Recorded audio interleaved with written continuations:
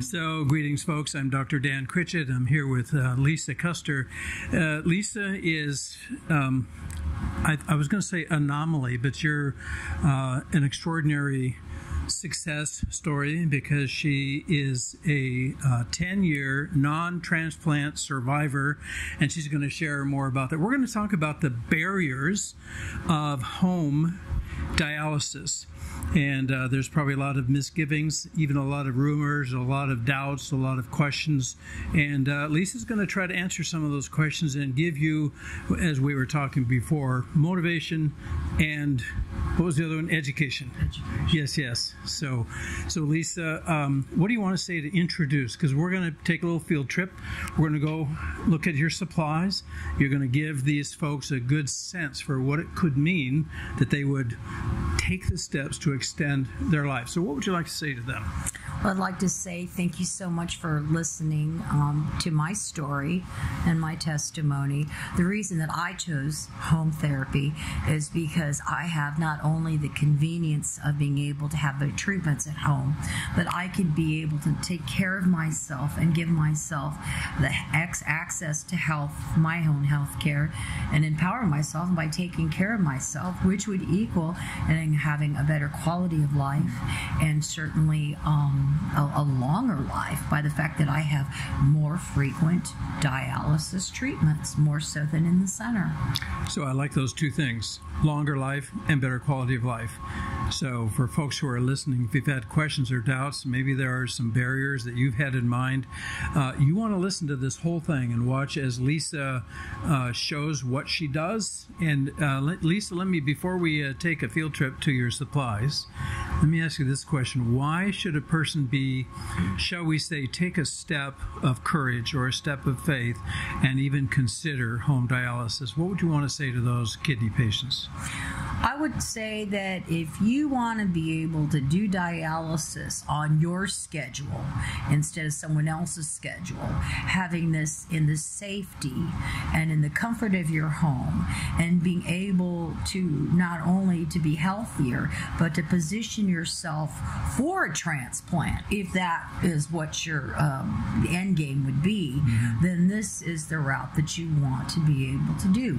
You want to be able to have more frequency, get yourself cleaned out, and certainly if you have the ability and the means to do this, you should be able to do this. Everybody has this opportunity to be able to go to their center, to go to their nephrologist, and to be able to ask what other options there are other than this center. That should be made available to you, and if that's not the case, your local ESRD network that's closest to you.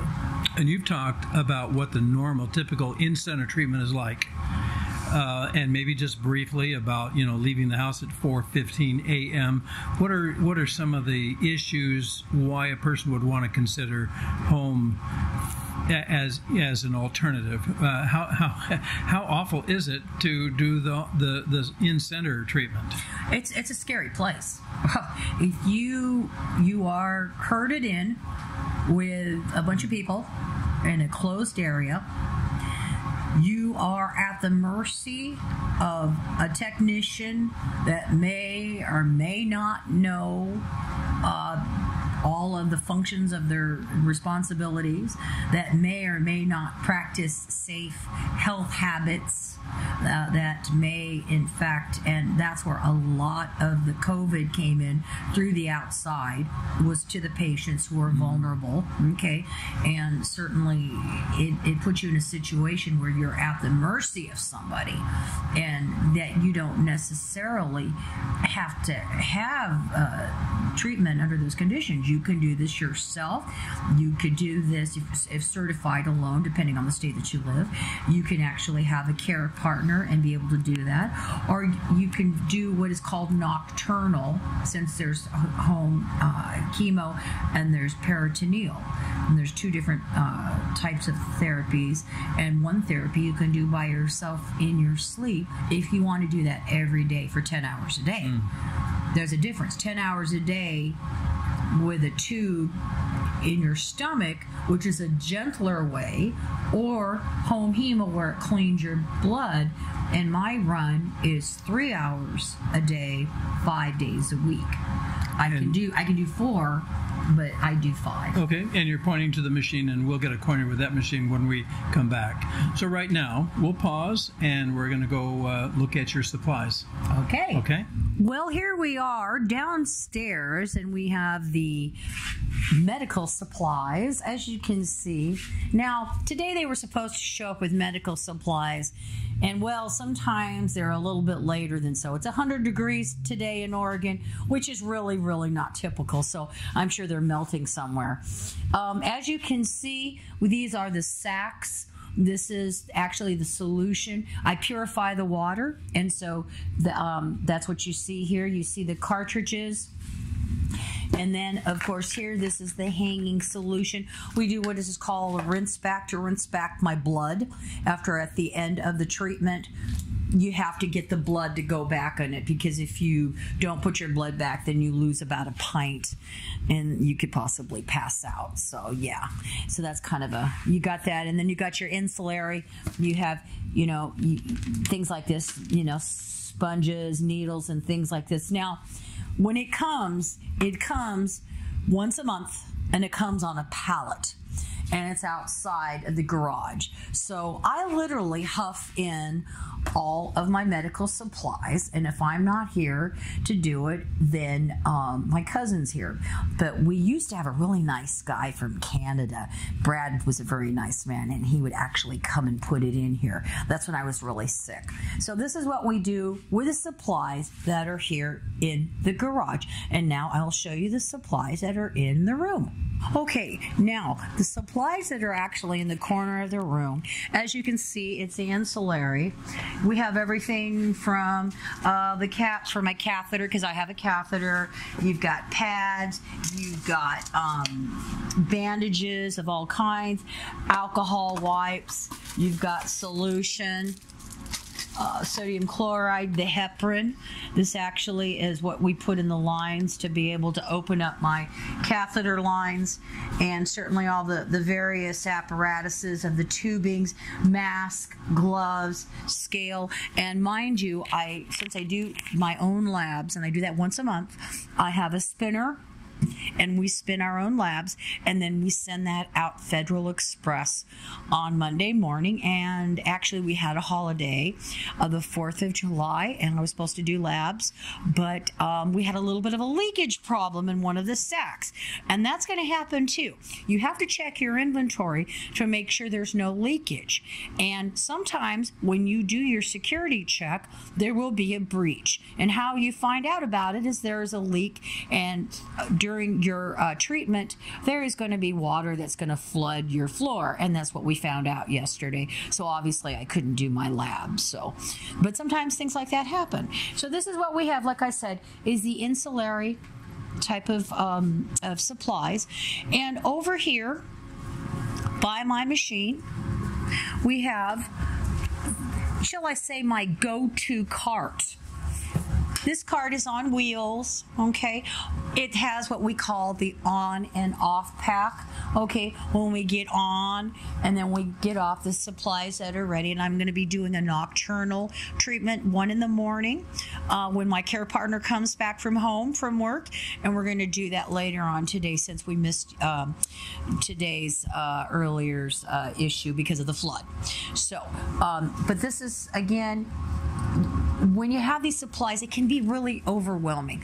All you have to do is remember, what do I need today?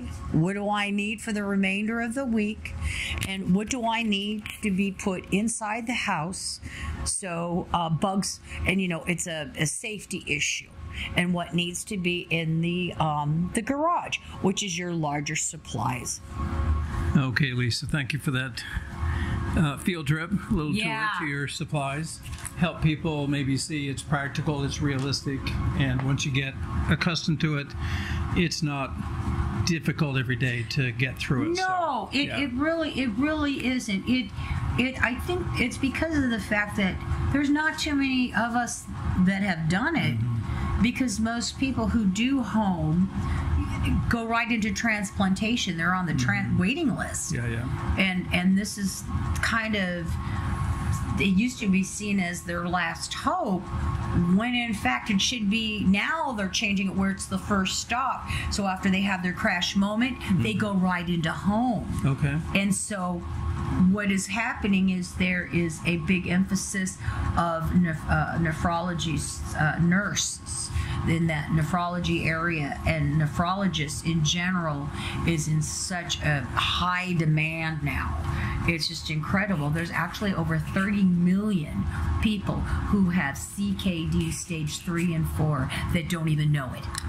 Oh, really? 30 million? 30 million. Well, we've done the tour. Now we're in this is where you sit for the 3 hours. Absolutely. And tell us about that. What I do every day, I have to weigh myself. I've got to weigh myself. I've got to do my blood pressure. And I've got these handy things right here. And because we're hooked up till, I should say, Houston, I'll have an iPad. And the iPad goes directly to my center. The machine, everything's all hooked up, and we synchronize it with my phone, actually, as far as connecting it. And what we do is, like I said, this is a next stage machine, and this next stage machine, the top portion is the actual cycler. The bottom portion is what is the Pure Flow. Pure Flow is a water purification system. The lines that you could see on the floor on the back that goes into the laundry room, the water is on continuously because of the fact that the water has to maintain a certain temperature. Otherwise, it would literally could freeze my heart, because I have a catheter and it goes right to my heart. Most people don't have catheters. They have it in lines that are in their arms or possibly their thigh, but I have vascular access issues.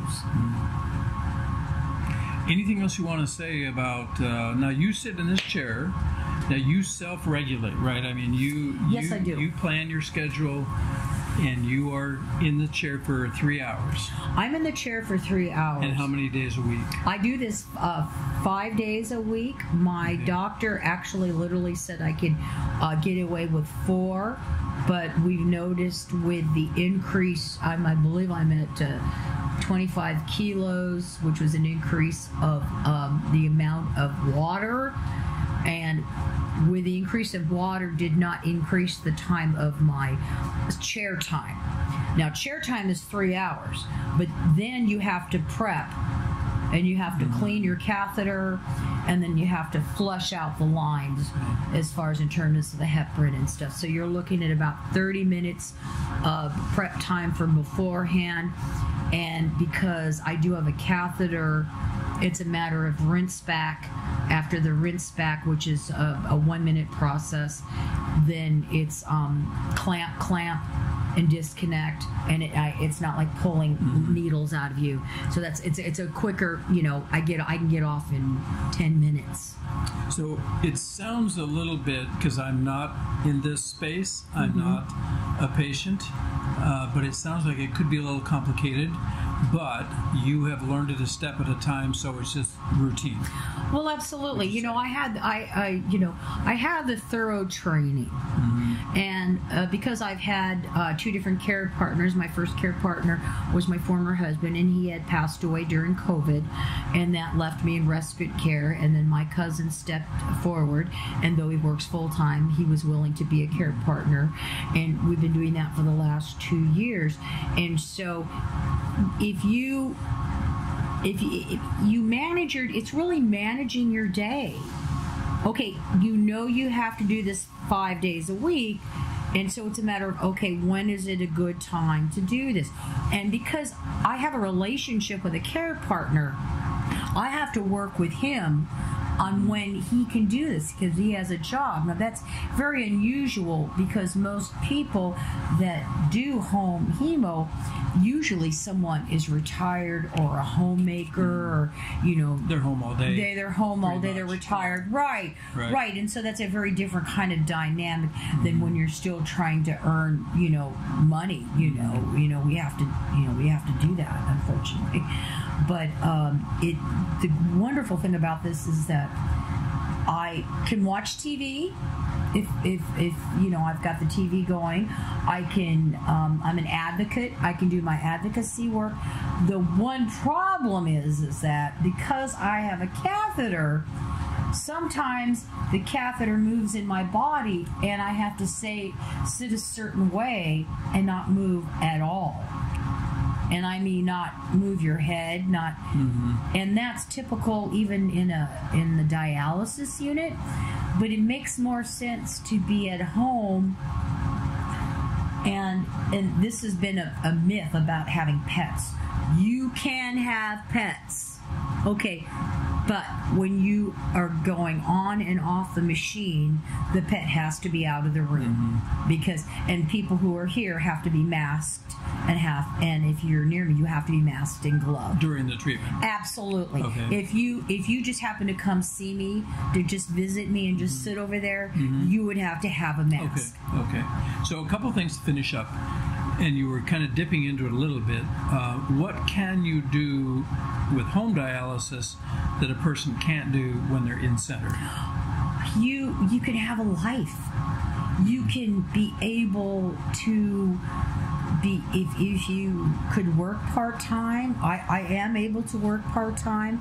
I also am on the praise and worship team at my church, so I'm singing every Sunday, and I'm required to do things that would, you know, I mean, I need to be fully attentive. I can't be in my bed cramping or, you know, in the bathroom stuck all day being sick. And I have a better quality of life and I'm healthier. And though I'm not on a transplant list because being Native American Indian, culturally, that's kind of not where my head's at.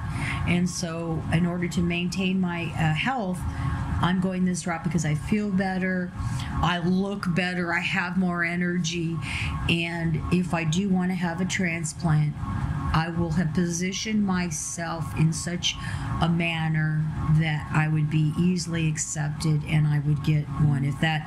If so be the case, if that's the way things should be, yes. And so but it's also, like I said, the most important thing is you're not tied to the center. The kidney patients, more choices. There's no choice. Yeah. It's death. I mean, you have more choices doing home dialysis. You do. You have not only that, but you're in the comfort of your own home. I mean, I can, you know, be where I want to be. I can look at my dog. I, you know, can look at just. I can be where I want to be. I do not want to be in with strangers that are in the process of dying, who have mental duress and stress. I've seen people yank their needles out. I've seen, you know, people have died next to me, and you know how I emotionally have taken it. I'm praying for them to be able to overcome whatever crisis they're going, and but I've seen so much death and misery and despair that I knew there's a better way to live. And you don't have to see all that. You know, people are still suffering and still dying, but you don't have to be in the midst of it. Not at all. Yeah. Everybody that I have known in the center, they have all passed away except 2 transplanted people. Yeah. And we don't live very long, but I'm going on my 10th year. And for someone to survive this long, and not just survive, but I've been thriving. Wow. I don't. If you had seen how I was in the center versus how I am today, and what I'm doing, and how much I'm contributing and able to contribute back, it's clear as all day that home therapy is working for Lisa. That sets up a perfect closing. And that is, I'd like you to look at the camera and talk to a person that's watching this and wondering, is this the right thing for me, or can I do it? I know there are barriers. What am I going to do? I'm kind of afraid. I'm so many questions. Just look at the camera and tell them, from your story, we did the field trip and everything else. Persuade them that it's worth taking the risk. It's worth having the courage to step out and do that. As a kidney patient, a stage 5 kidney patient that's between here and death, I can honestly say that home therapy has not only kept me alive, but I have thrived and I have absolutely blossomed. I have learned more about how to be vigilant in not only taking care of myself physically, but how to take care of myself in terms of my mental well-being. And all of this would not be possible if it was not for my faith. Because if I have not had my faith, the rock, I don't know how this would have fared. I don't think I would be alive. In fact, I know I wouldn't. I have received the best possible quality care and the best possible training to be able to not only do this every day, but do this year after year. And I'm still in the game. I'm going on 60 years old, and I've gone through this for 10 years. And I'm perfectly happy. If I have to do this for the rest of my life, however long it'll be, I'm okay with that. Now, will I change my mind? Maybe. But I will position myself to be able to have the choice and to have the option. When you're in the center, you're in the center. And you stay in the center, and sometimes you die in the center. And so, no, I don't think that's a very, for me, a very conducive environment. I am a happy person. I'm a positive person. I'm a motivated person. I wake up every day, and it's the, 5, 4, 3, 2, 1. I'm out of bed. I weigh myself. I come down here. I prep. I have a very stringent schedule. I have a very stringent diet. I weigh my food. I weigh the liquids. Okay? It's and if it's toxic, I have nothing to do with it. That includes the media. I censor what I read, what I watch, what I eat, what I do. And it actually prevents a lot of pitfalls that we have in this life, and that goes well beyond being a kidney patient. So, Lisa, I just want to wrap up by saying it's not easy for a lot of people to get in front of a camera and tell the story and tell some things, but you have done it partly because you're more accustomed to it, but also because you care about the person that's watching. Yes. You want to give them choices, give them tools. What we were wanting to do, as we mentioned from the beginning, to give information and motivation and hope. Absolutely. And you've done that. I did not have that. Yeah. Nobody really came to my help to figure this out. I mean, they just basically threw information at me, and this is where the health literacy in general is the predictor for your health. If you can't read and write and comprehend, this is going to be a more of a barrier than perhaps what it should be. But if you can read, write, comprehend, and you are mobile and you have the physical ability, then do this. Do this, because you'll feel better and you will be happier. That's a good close.